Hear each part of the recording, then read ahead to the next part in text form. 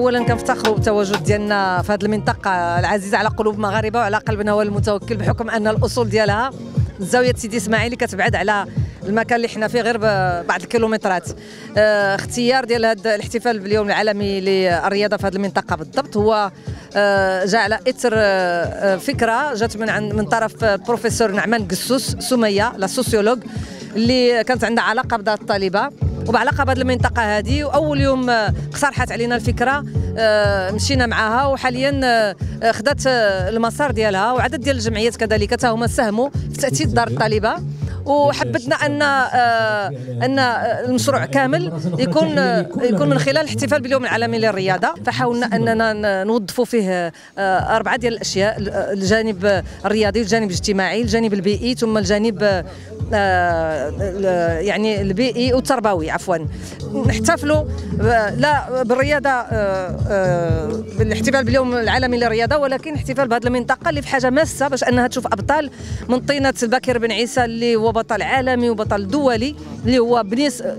ولد سيدي بن نور، وكذلك شريفه المسكاوي اللي كانت كتمارس معايا رياضه العاب القوى اواخر السبعينات اوائل الثمانينات، ولما كنت كنشوفها وكنجري ضدها الرعب كان تينوض معنا والمتوكل اللي كنت كنجري بلا هوايه. هنيئا لنا بهذا اليوم هذا، شكرا للجميع، لا صحافه مكتوبه ولا مرئيه ولا مسموعه، وشكرا لام اف ام اللي هو الشريك الاول والاخير والدائم اللي كيكون دائما تواكب معنا جل التظاهرات.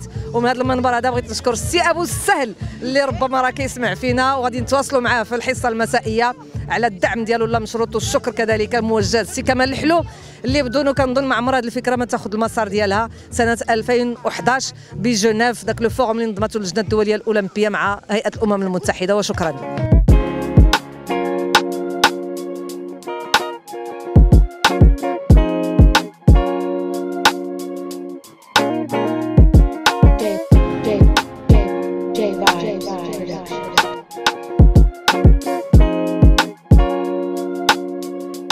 أولا وقبل كل شيء أن العلاقة كلها اللي جات مع سيدنا والمتوكل هي بادرة من السيدة سمية نعمان قسوس، أستاذة جامعية في علم الاجتماع، زارت المنطقة وأعجبت بها، وكانت لها زيارة أول زيارة هنا في 22 فبراير 2021 زارت المؤسسة وزارت واحد المركب اجتماعي بالعامرية اللي كندير أنا الرئيسة ديال الجمعية الهلالية للتنمية والتضامن تما، ووعدتنا بتمكيننا وبدعمنا بمجموعة من المواد الغذائية ومجموعة من التجهيزات. فكان ذلك هاد العملية وهاد البادرة شجعت مجموعة من الجمعيات اللي دابا كيتوافدوا علينا وكيجيبوا مواد غذائية.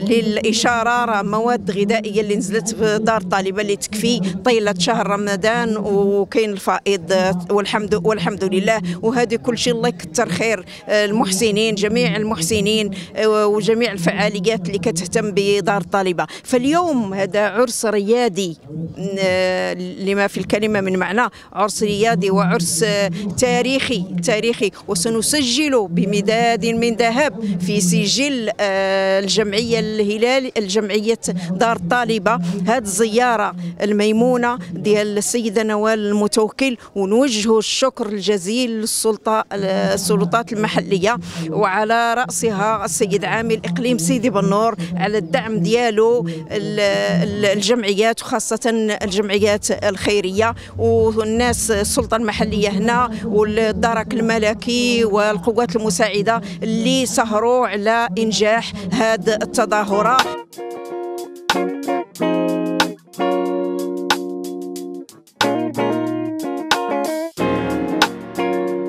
حاجة مهمة أن احنا نستقبلوا الجمعية ديال الأستاذة والبطلة ديالنا نوال المتوكل، لأنها ماشي جات بأيادي زعما افيك لي مان فيد، عاونتنا صوبتنا واحد القاعات متعددة الوسائط، وتنشكروها على هذه الالتفاتة الخاصة لإقليم سيدي بن نور بجماعة بني هلال، والتفكير بالفتاة القروية ولي كونديسيون ديالها ديال التعلم.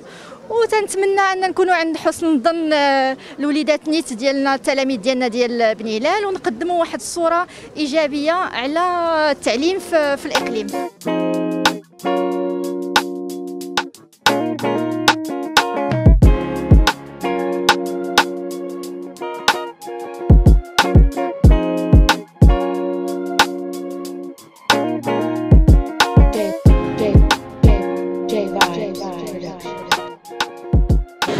جد سعيد بهذا اليوم، شفت هذا اليوم الساعوي في خدمة الرياضة والتنمية.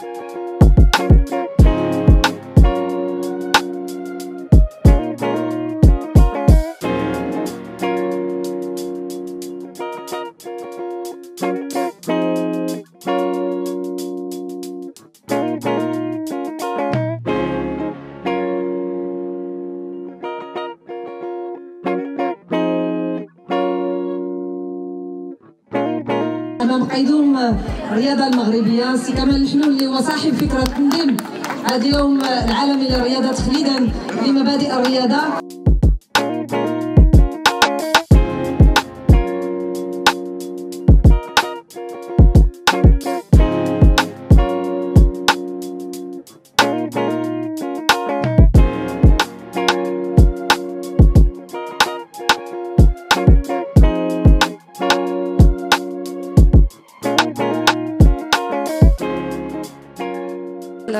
La journée mondiale du sport, oui, il faut vulgariser le sport.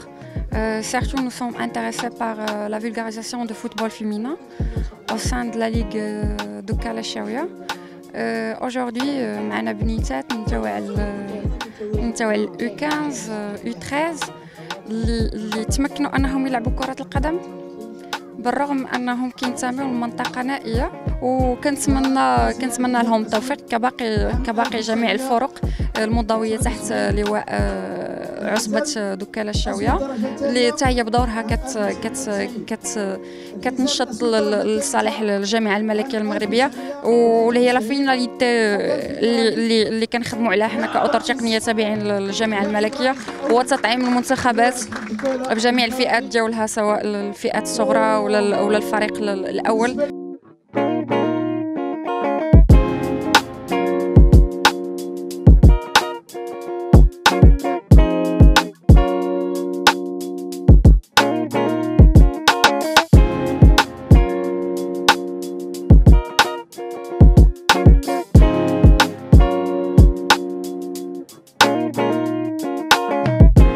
ديروا لايك وبارطاجيو الفيديو وما تنساوش تابوناو فلاشين وتضغطوا على الجرس باش توصلوا بكل جديد ديال MFM Sport.